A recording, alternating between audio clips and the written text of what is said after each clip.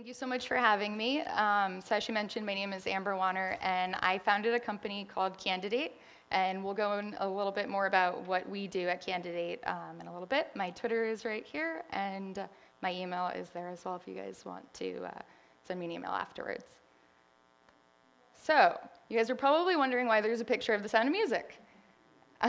So when I was 10 years old, I was in a singing competition, and the song was "These Are a Few of My Favorite Things."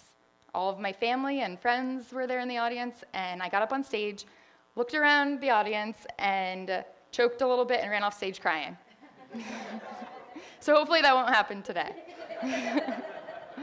But no, seriously, public speaking is, or anything involving standing on stage trying to picture the audience in their underwear, is very intimidating.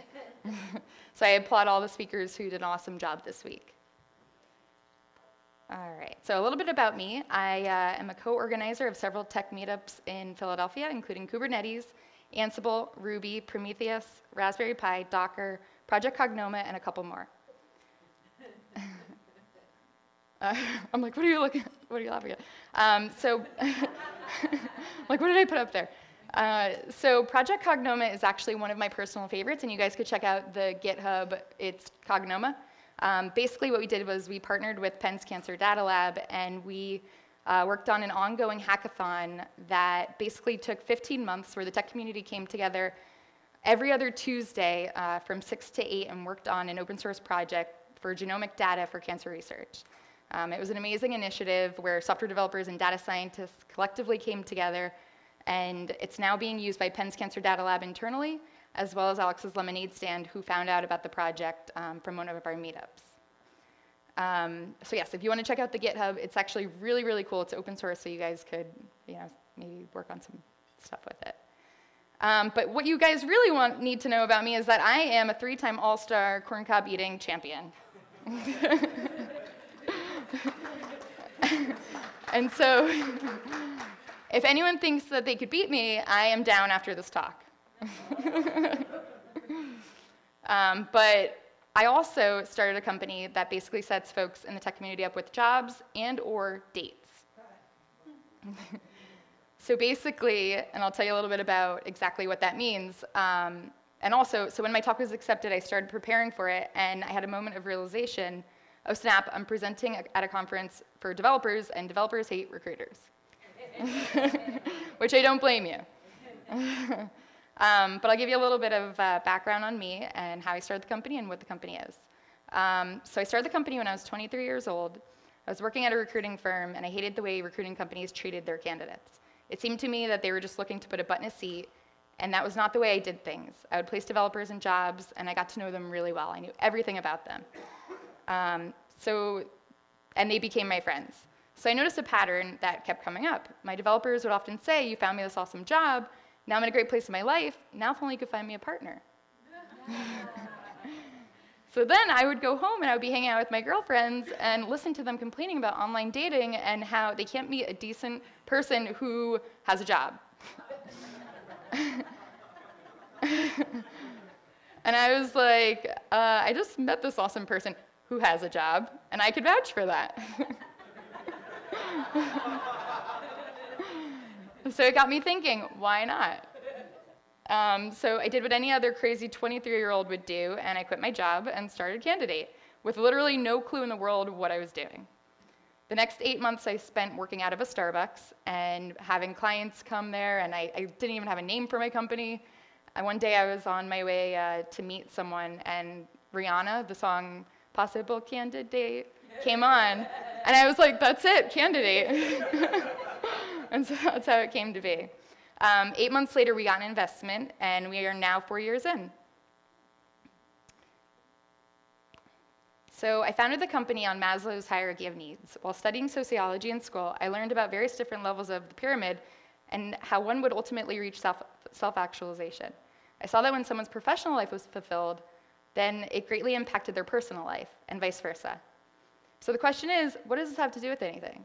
Well, that brings me to the topic of my talk, 2 big areas that I would really like to focus on, which is flat out giving a damn. And I love that I could say damn in a tech presentation. And standing out, whether you're trying to get a new job, starting a company, or trying to get an investment. or just simply looking to make your way in the world. The tier that we're really going to focus on is the social aspect. Social aspect, which includes the need for belonging, love, and inclusion. So here at DjangoCon, if you can raise your hand, how many of you would consider yourself to be an introvert? Okay, so studies show that between 35 and 40% of the population are introverts. But if you find yourself somewhere in between, like I do, you may be considered an ambivert. It's not just because my name's Amber. You struggle between wanting to go out and be social to wanting to go home and be a hermit and play video games all night, which I like to do. So if you find yourself between introvert and ambivert, this talk may be good for you. So giving a damn 101. Basically, giving a damn with everything that you do without ulterior motives. So the first part of this talk is going to be about giving a damn. It's very simple. Do not give a damn just to expect something in return. 9 times out of 10, you will be disappointed. When you do things for other people without expectation, they will notice. If you're going for a promotion at work, or you're just trying to get on the radar of a particular company you're interested in, volunteer, ask how you could help, or come up with an algorithm to help solve a complex challenge the company is having. If you're noticing someone struggling at work, step out of your comfort zone and help them, or give them some sort of advice, because we all have been there at some point or another. When you do something willingly, not because you have to, but because you want to, it allows you to stand out in other people's eyes, and you are then looked at as someone who adds value beyond scope of work. So giving a damn towards other human beings. This one's my favorite. I have very strong feelings towards this one. Most people just want to be heard, listened to, understood. Whether you're an introvert, extrovert, ambivert, people tend to dismiss others before getting to know them. Always keep in mind that we are all human and going through stuff. When giving a damn, you just do. You don't look for something in return. Which brings me to the Amber effect. So what in the world is the Amber effect? Good question. I had no idea either. But my friends would always say it anytime something bizarre would happen. Oh, it's the Amber effect. And then I started looking into it more and studying it, and it all came down to one thing. As simple as it may be, being human, embracing the fact that you are human, and giving a damn about other humans. Let me give you a couple examples. I was at a crypto conference in Philadelphia and sat next to this older gentleman. We started talking a little bit about blockchain and Bitcoin and Philadelphia cheesesteaks. Zero was spoken about business. We talked about life, the weather, and nothing pertaining to why I was there or why he was there. The speaker went on stage and began to speak about a very vulnerable topic, addiction, and how crypto can play a role in getting help. I looked over at my new friend and saw sadness as his eyes began to swell up. I decided to share a personal story with him because I could tell he was hurting. 48 hours prior to the conference, I found out that my sister, who struggles with severe depression, was getting into hard drugs, and I was I was trying to figure out how I was going to break this to our mom. After being vulnerable myself and opening up to him, he shared that his sister passed away years prior to a heroin overdose. We shared stories and had raw human conversation, real conversation. It wasn't until later on that I found out that this man had sold several companies and happened to own 10 NASCAR cars. So, the next week, my logo was on the back of a NASCAR car.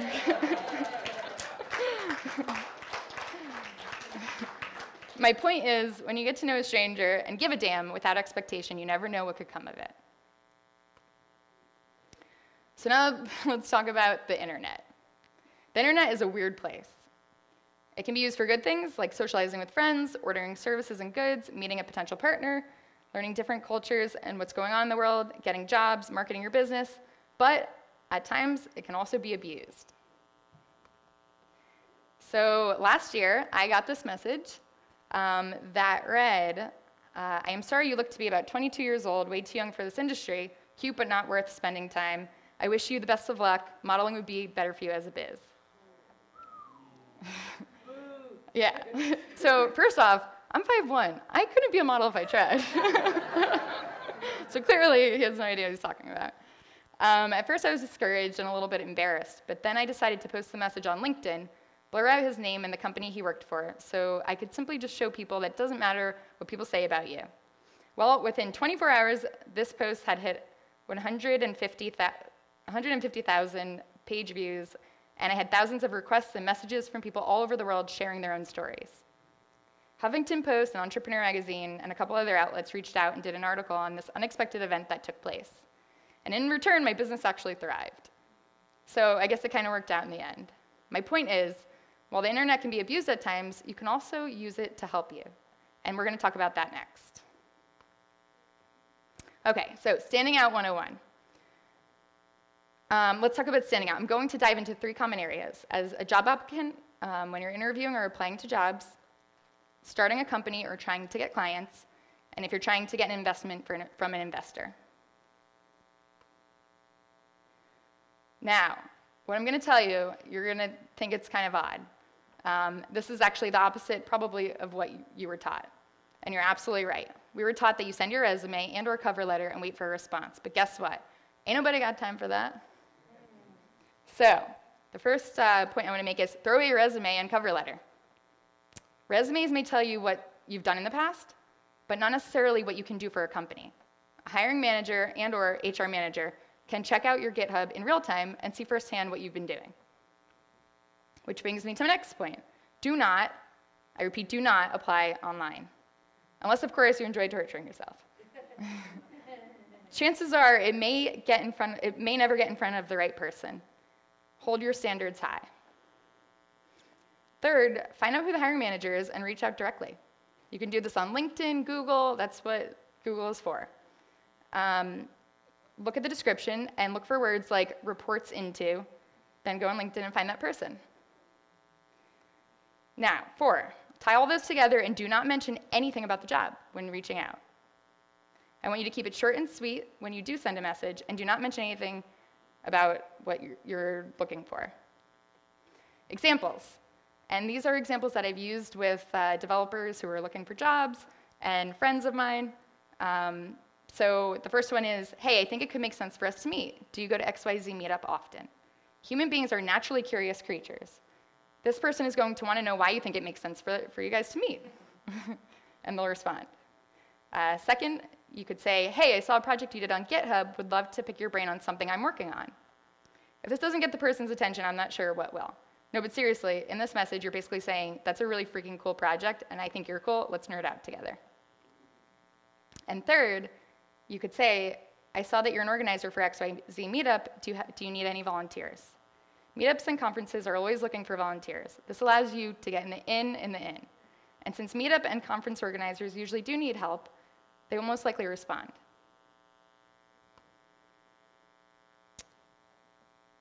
So now this one is for standing out when starting a company and trying to get clients. Do not send a long-winded email. I can't tell you how many emails I get from people trying to sell me stuff. Similar to reaching out to the hiring manager, don't send a long-winded email about how you can help them. They are hounded all day and night by people sending emails about stuff that doesn't even make sense. Keep it short and sweet. 2, do not mention anything about the fact you want them as a client. You need to let them think it's their idea. You need to meet with them, get to know them, and not talk about business. I'll go into how to nail the in-person meeting in the next slide. 3, attend as many events as you can. It's cliche, I know, and it's easier said than done, but it's so important to get out there and meet people, make friends. 4, do not be afraid to reach out to the CEO of the company. Keep in mind, and this is something that I say to myself all the time and say to other people, is that you can't lose something that was never yours to begin with.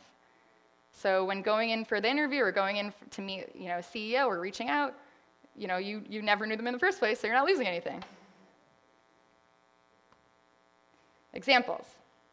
When meeting with a potential client, ask them more questions about themselves. In return, they'll ask you questions that allows both of you to build rapport. You could say something like, so how did you get started in this industry? Always great to meet fellow entrepreneurs. People love to talk about themselves. So this one is good because you get to learn their personal story and understand them on another level. A question that I love asking is, do you love it? That doesn't give them much time to really think about it. And so you get a very raw response, and it gets them thinking too. 3rd, so who is your target client? I'd love to see who I know who could maybe utilize a service like yours. This is good because it allows you to be looked at as someone who can add value beyond what your business actually does. For example, I had a client who was working on a timeline app, basically using predictive analytics to predict an issue before it came up, using data collected along the way. I then took on a new client who was building something similar, but in a different industry. And they were having issues solving a similar problem that the client had already solved. I connected the dots and made an intro between both CEOs. And now they licensed out their software and are working together. I did not get a cut of that. It's important to always look at the big picture beyond what is just in front of you. Standing out when asking for money from investors. A question that I often get is, how did you get an investment? Or how did you stand out with investors in a saturated market? Just don't. Don't ask for money. Investors often invest in people, not their ideas necessarily. They need someone who they trust and can execute the idea. When meeting with an investor, get to know them the same way I told you about getting to know a client or a candidate or a friend. Build a relationship with them on a human level. Do not mention that you're seeking a round of funding. Let them get to know you, learn the challenges you're having, and offer to invest themselves. Let them think it's their idea. That's how my mom managed me growing up. And now this doesn't apply to every business, but if you're just getting started or you're looking for new clients or, even they may know some investors, I've seen it work many times. In conclusion, giving a damn plus standing out equals the Amber effect, I think. Be human, treat other humans like humans, and the rest will follow. Thank you.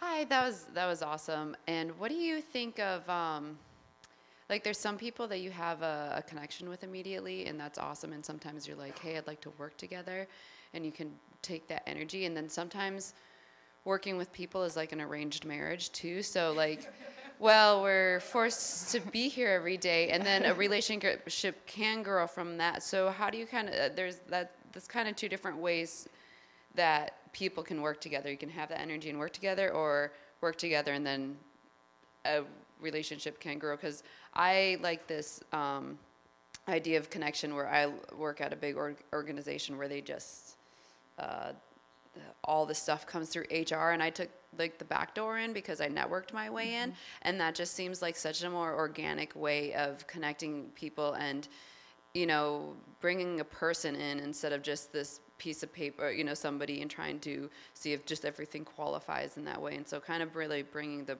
people and the relationship back into a career setting. Yeah, absolutely. I think I am an HR manager's worst nightmare because I do things very unconventional. And I don't think, I shouldn't say this, but going through HR, I think you should probably avoid it at most costs. I think because a lot of it, there's a lot of red tape and stuff, and they don't always know the whole situation of the person. And you're right, they're looking at a piece of paper and not the actual person, their who they are as a person, beyond just the technical skills, from a social, a soft skill standpoint. I think always try to go the back door if you can. I know I'm a recruiter and I probably shouldn't be saying this, but at all I wouldn't, unless it's me, I wouldn't go through anyone. If you can figure out a way to get in, and there are ways to get in. Simply, I just had a friend of mine send a message to a company in New York that she's trying to get into, and she said, hey, I'd like to pick your brain on something, about whatever. And this is the hiring manager that literally, I know friends that have applied and never got back to them. So there's definitely ways to go around it, and I'd be happy to help anyone, kind of navigate through that. I don't know if that answers your question. So you have a really interesting journey. This is really awesome. I guess through all this process that you went through of becoming your own entrepreneur, looking back, were there anything that you would do differently, or some lessons that you learned along the way that you would share with us? Or? Oh yeah, absolutely. Every single day. You definitely learn a lot along the way. And I've made many mistakes, and I think obviously the cliche answer is to just learn from them. But also talk to other entrepreneurs and understand kind of what struggles they might have gone through and stuff, so you know that you're not alone. I feel like it's, kind of being an entrepreneur, a CEO, it kind of gets lonely sometimes.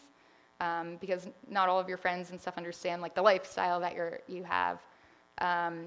But yeah, and I also would recommend listening to podcasts and reading books. You know, I read the book Good to Great. That helped me, you know, in starting the company and everything. You're always going to learn stuff along the way. I know my investors are like, Amber, if you do that one more time, you know, and that's the thing, like keeping the expectations for the investors as well as yourself, you know, and really taking care of yourself. I think that's something that the first 2-3 years I kind of didn't do. I just ran straight through and I was like, all right, I'm doing this. And I like barely got any sleep.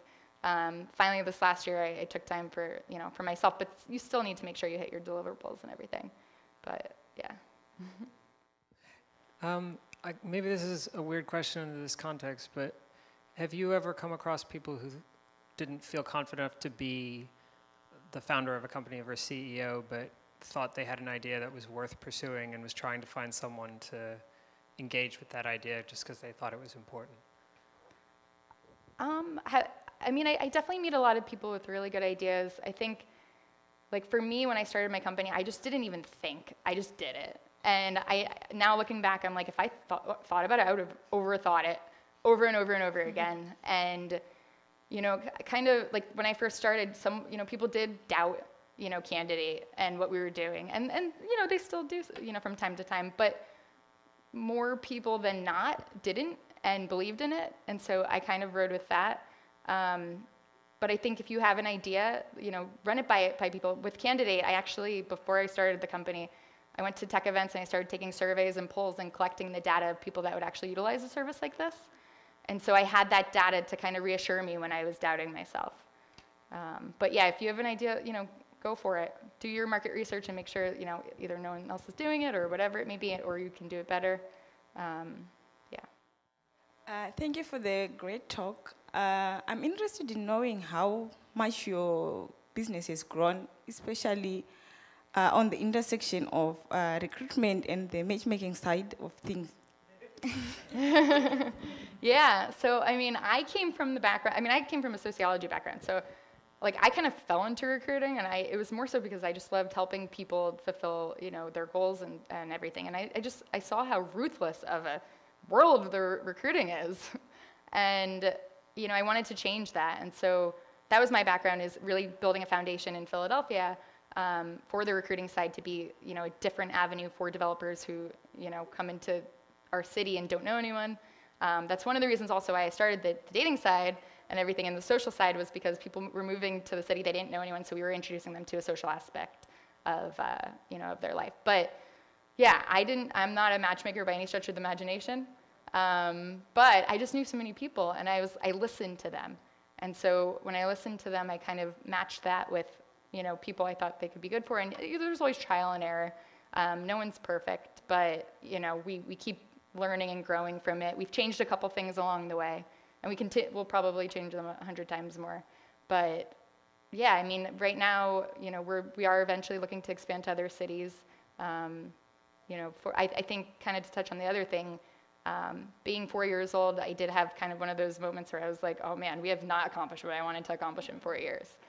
And, you know, just kind of take a step back and really kind of evaluate the business and make sure that we're on the right track. Great talk, by the way. Thank you. Wanted to ask you specifically about the whole outreach aspect, you know, reaching out to another person like they're an actual human being and you give a rip about them. That's always, that's not guaranteed to work. So Yeah.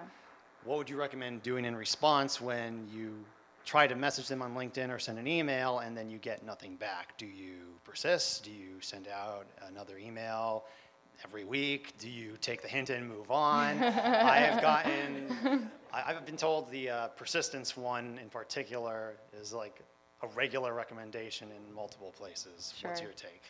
So the messages that you're sending, are they ones like, hey, you look cool, I think we should meet?